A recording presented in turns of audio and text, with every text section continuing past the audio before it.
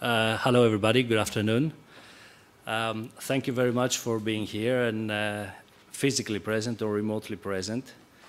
I'd like to thank my colleague and old friend for his kind words and exposing my age, which is not the purpose of this project.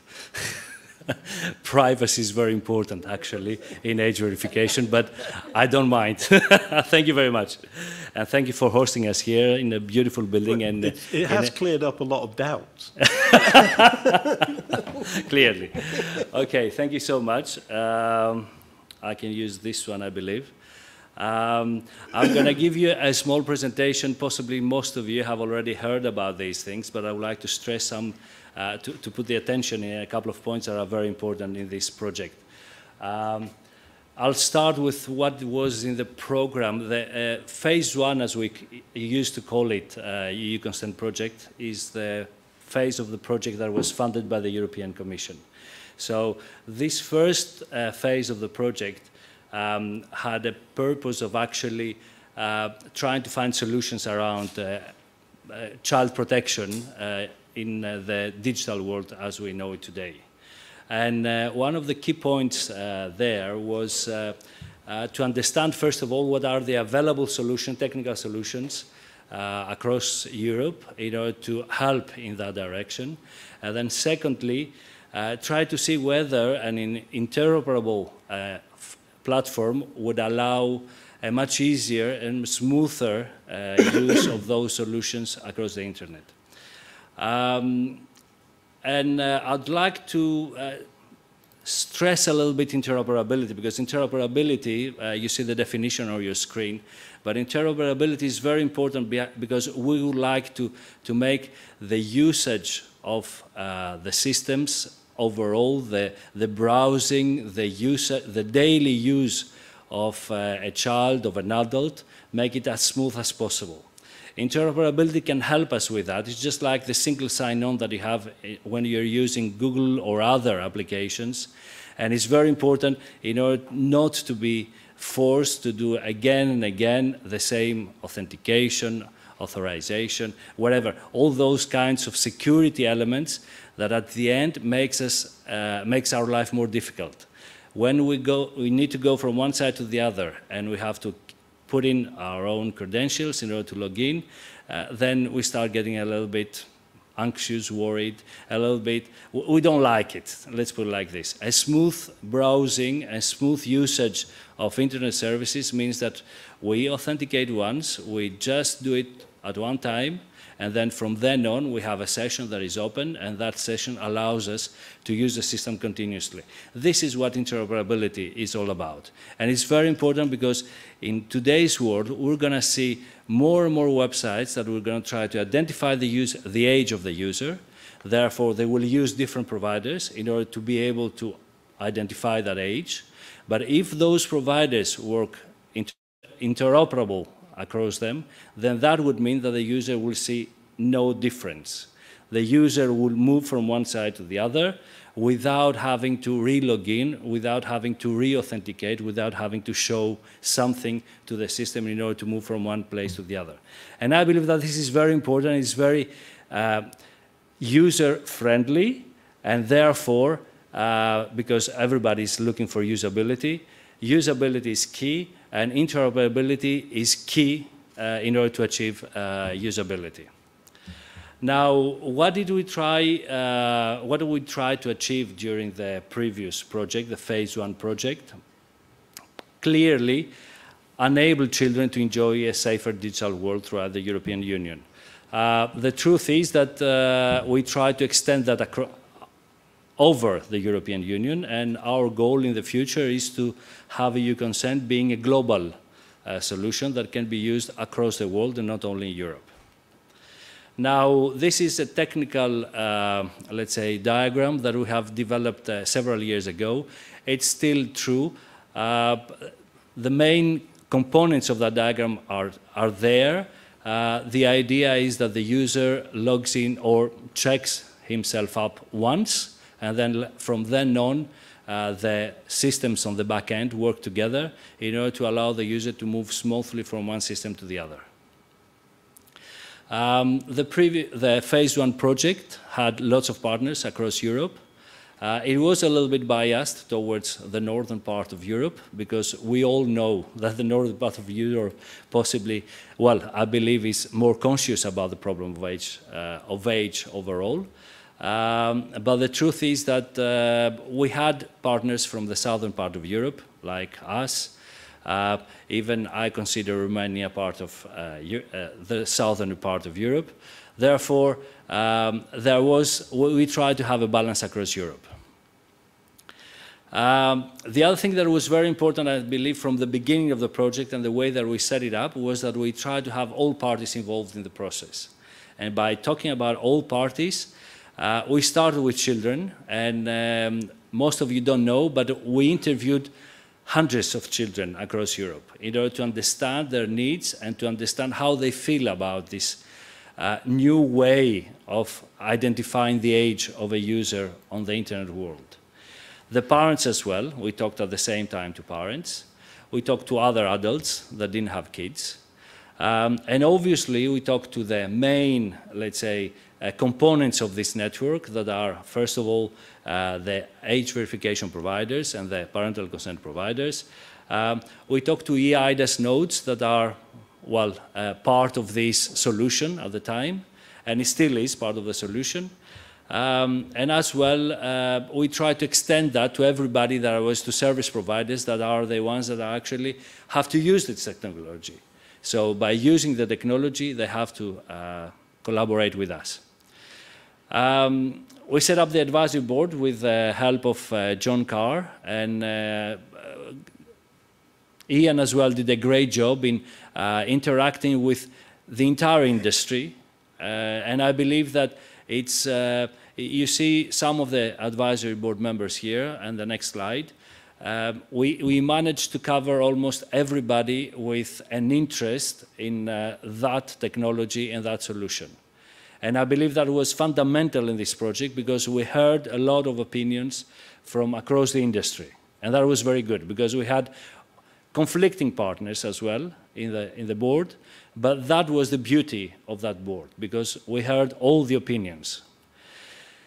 Now, what we identified, we clearly saw from the beginning, is that interoperability is not possible without a standard. There is no way that you can achieve interoperability if you let everybody set up let's say, a protocol, but then let everybody implement that protocol their own way. So from the beginning, from the proposal phase of the project, we realized that we had to have a standard that will define what is the minimum level that all the partners have to achieve in order to be part of that interoperable network. And this is a work that Tony and his team took on board very successfully, and he's going to tell you a little bit more later on about what are the results of that work. What did we deliver? We delivered clearly standards and protocols. We delivered a prototype that we ran across 4 member states with more than 2,000 users. With a very good success rate. In reality, we ran user satisfaction surveys at the end, and we had more than 85% user satisfaction, which for a first-time pilot prototype of that scale, I believe that was extremely satisfactory. What is euCONSENT today is a virtual network. It relies on eIDAS as the baseline technology, because we wanted to have the eIDAS nodes, and for those of you that don't know eIDAS is the network that allows citizens of Europe to log in, to use their identity across Europe. And this part of identity, one part of this identity, the age, we wanted to reuse it in our network. And we have demonstrated that this is possible. We offered an open source template for providers that want to be part of the network. And we tried to contact eIDAS nodes in order to try to get attributes from them. Now, before the end, and there are a couple of more slides that I'm going to show you, just to be certain where we are doing, what are the most important elements, let's say, of the solution.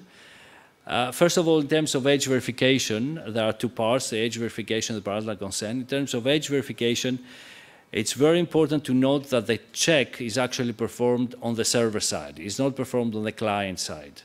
There are good reasons for that. Most solutions nowadays as well that are referring to identity, and I believe almost all of them, they don't rely on end-user control, but they rely on a back-end control. So the user has to submit some information, some credentials, in what form or the other, and then there is a back-end that is checking that in order to avoid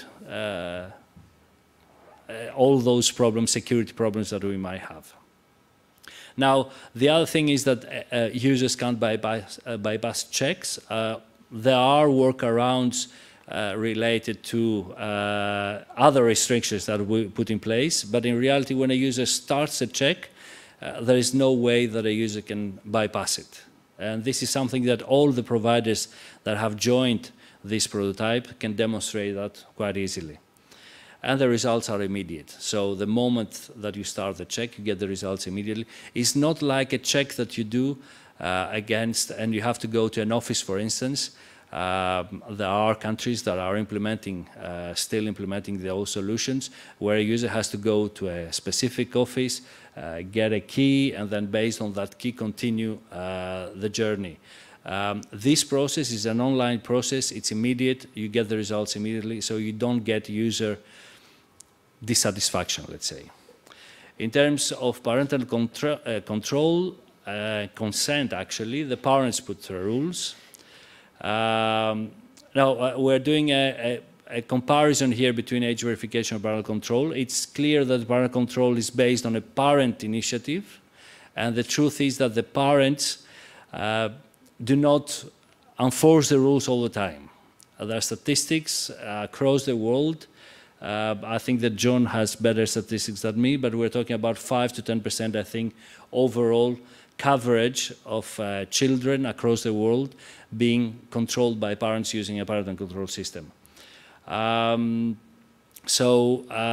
me, the age verification, the age assurance overall, is a process that is much more important for the society, unless we arrive to the point where parental control can be implemented across the world, which is not the case currently.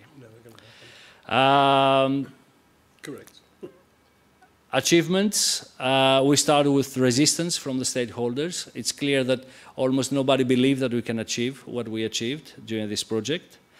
We managed to engage all possible stakeholders, and that was, for me, possibly the most important one of those achievements. Just like we had representatives in the advisory board, in all of them. We tested and retested an interoperable solution that worked, and it was, on top of that, it was an interoperable solution that fosters competition. So it's not a solution that is provided and does not allow competition, but it's a solution, interoperable solution that allows the competition to thrive. And we continued listening, and reacting to the needs and the requests from all the users, primarily the children. I believe that we achieved recognition across the board, and this is evident, being the fact that today we see hundreds of people registered for this conference, which is a great pleasure for us. And on top of that, we are able to discuss openly with major platforms, with regulators, with governments, with all the people, all the stakeholders that recognize even the brand euCONSENT. Overall, I would say that euCONSENT was a success project, and that's why we moved to the next step. When Sonia Livingston and the team and other professors like Simone van der Hoof and Abhilash Nair did a final evaluation of the project, they clearly said that, you know, you have to do another step. You have to move to the next level, and the next level means that you have to be non-commercial. You have to continue your work, but you have to be non-commercial. And that's, we heard that comment, that statement from the professors, and that's how we finally created the euCONSENT NGO in Brussels, ASBL. And we did that because we heard the academics. Now we continued the NGO is based on the same, more or less, members as the original project. The advisory board more or less has the same members as before. And yeah, clearly we need funding in order to continue the work, because sometimes it's, some of my friends used to say that an engine without oil doesn't move. So we need some oil in order to be able to do our work and continue being as good as we were before. So thank you very much for your time and attention to what I just presented. I'll pass the floor to Tony to give you more details about the standards and the other parts of the project. Yeah, thank you. Cheers.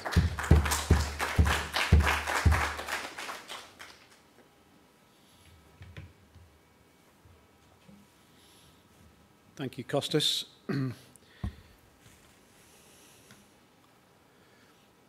don't think I have any slides. I'm just going to talk. So thank you very much, everybody. My name is Tony Allen. I am the Chief Executive of the Age Check Certification Scheme. We test that ID and age check systems work. So our role is not to be a provider of age verification solutions or age estimation solutions, but to be the person or the people that are responsible for testing that they work, so that you can have confidence in the marketplace. And we've been involved in this project from the very beginning. In fact, I seem to recall that when we were approached by the Commission about this particular project, I rang Kostas and said, do you think this would be a good idea? And he said yes. I'm not sure if he regrets that now, but he said yes, and that's how we got involved in the project from the European Union. I think what I want to talk about is really a lot of, Kostas has covered a lot of the detail of the kind of way we approached it and what we did. But actually, one of the key things that we said we did at the very beginning was we set out and we agreed with the Project Advisory Board what the core principles were of this project, what we were the core things we were seeking to deliver, and there were 5 in total.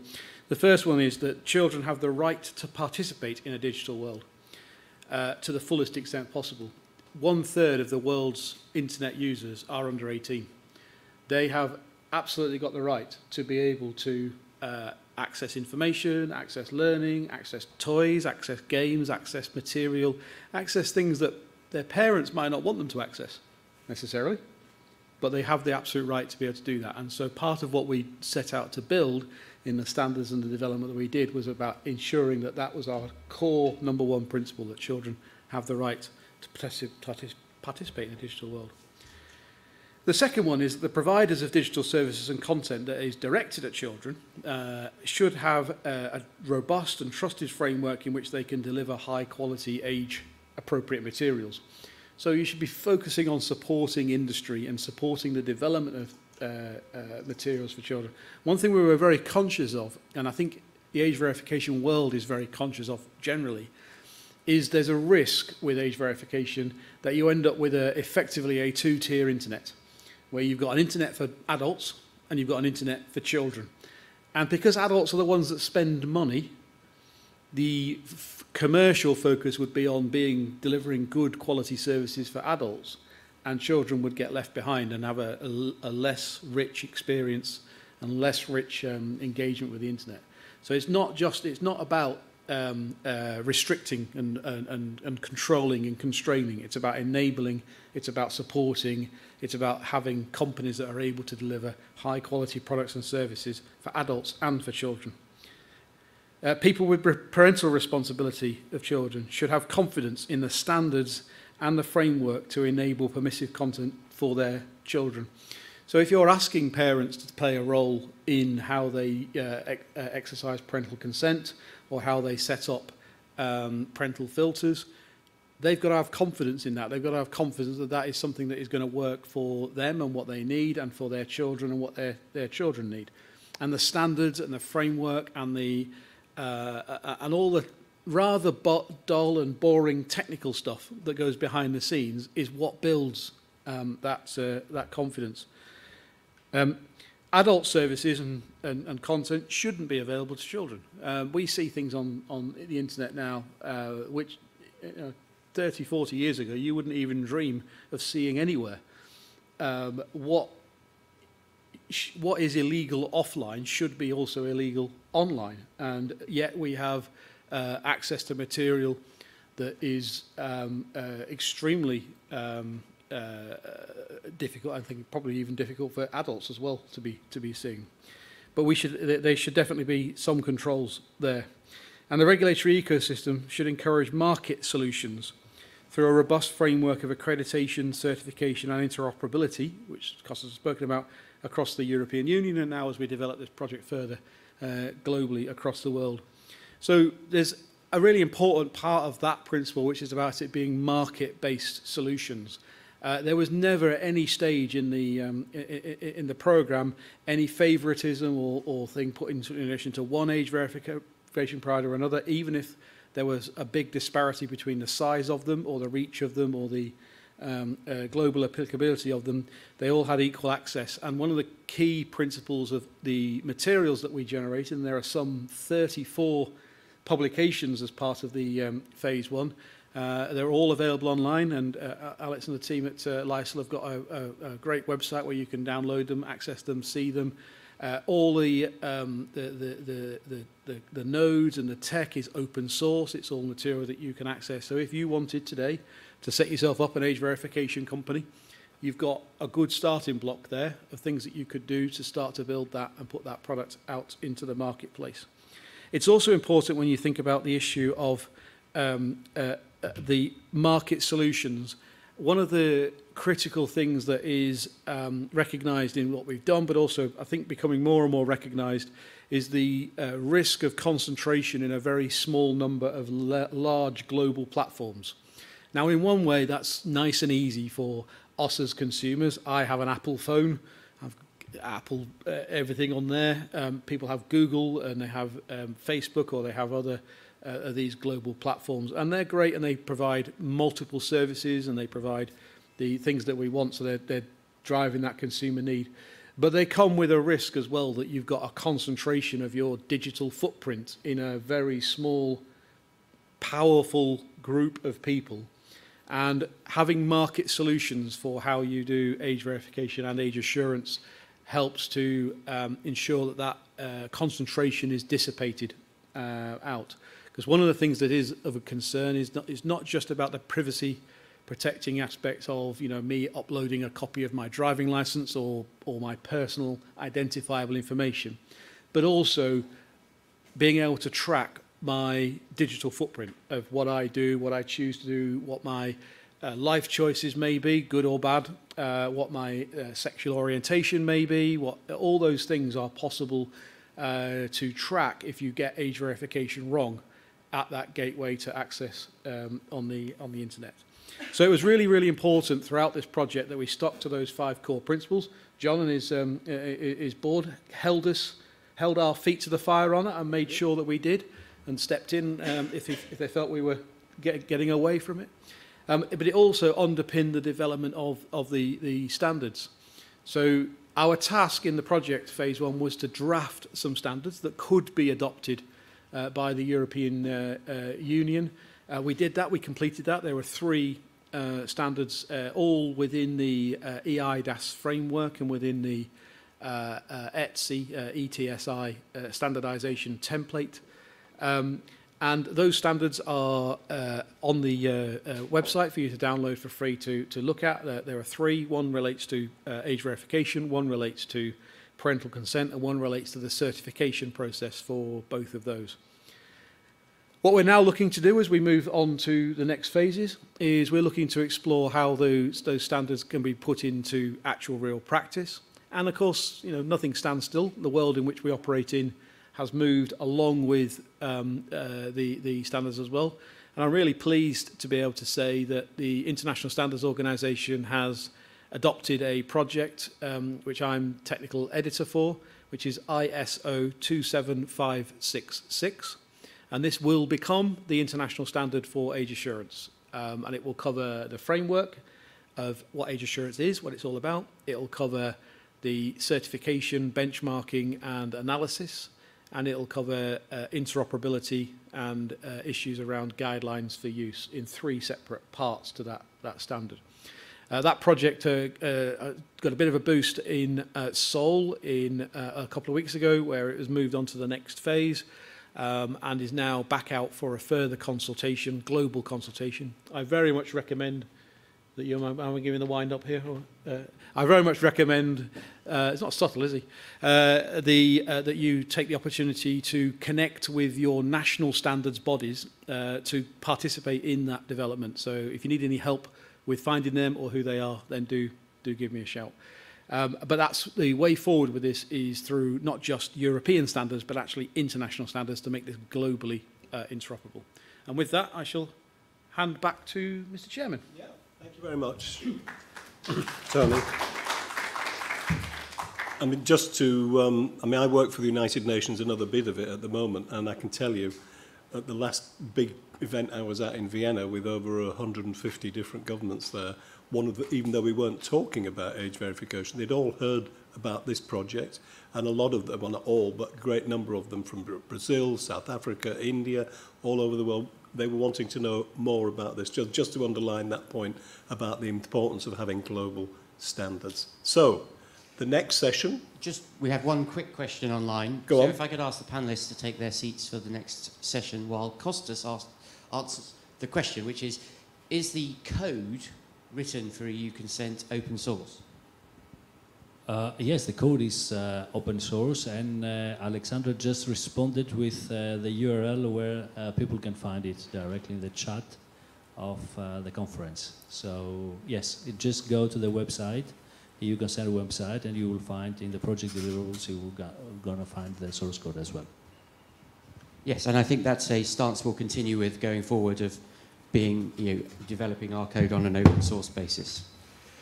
Great. Over to the next panel if the other panelists would like to take their seats. So, Kostas, you're meant to be up here again. This next session is called Online Age Assurance, the State of the Art. So we've got Alistair Graham, Stefan, who's remote, Andy, Julie. Where's Julie? Oh, Julie's there, and Kostas again. We have to stick to time because we've got people in the next session who are doing it remotely. So if I appear brutal, forgive me. It's not my natural way, of course.